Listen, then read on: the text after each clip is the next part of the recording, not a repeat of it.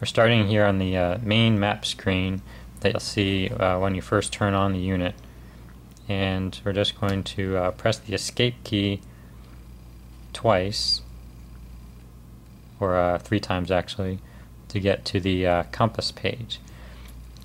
When we get to the compass page, we're going to press the enter button and page the cursor down to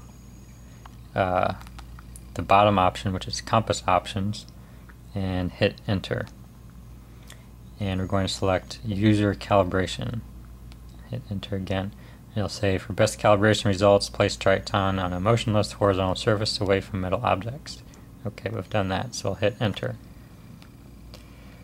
Okay, now what we're going to do is when we hit start, it's going to be an arrow that comes up, and we're going to rotate the unit counterclockwise and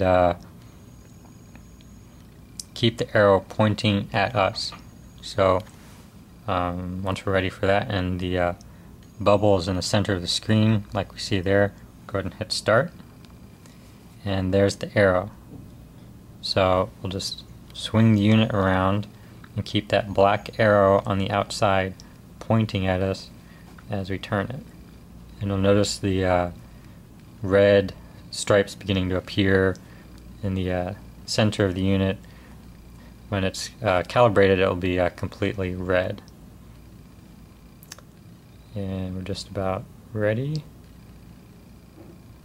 All stripes are filled in, and it will then give us a message saying turn the unit over and wait for the beep to complete calibration. So go ahead and do that.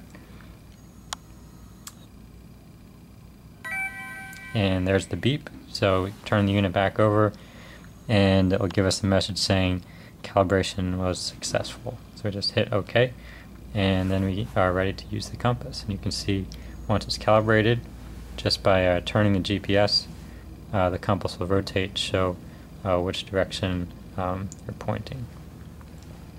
And then to get back to the main map screen where we started, just hit either page or escape until we get back to the main map.